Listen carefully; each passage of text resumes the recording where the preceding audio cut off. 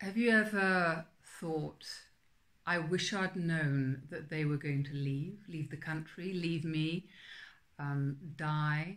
I wish I'd known, because I would have told them how I felt. I would have been able to tell them other things. I would have been able to have conversations that I'd always thought we had time for. Well, I boiled that down to the idea of one last kiss. I wish I had been able to give them one last kiss. And this is the point of the poem, and it says it for me, really.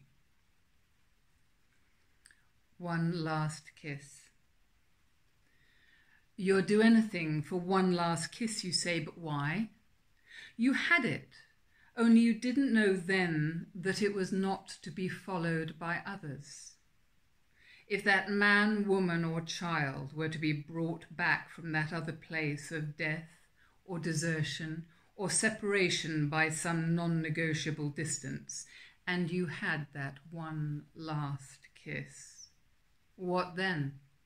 Pain of separation and departure all over again? Pain repeating pain, no joy for either?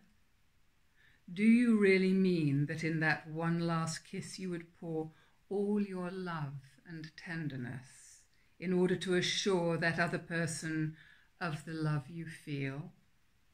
How would that lessen loss? If that one last kiss is still the thing you'd long to give someone, then give it now before they're gone.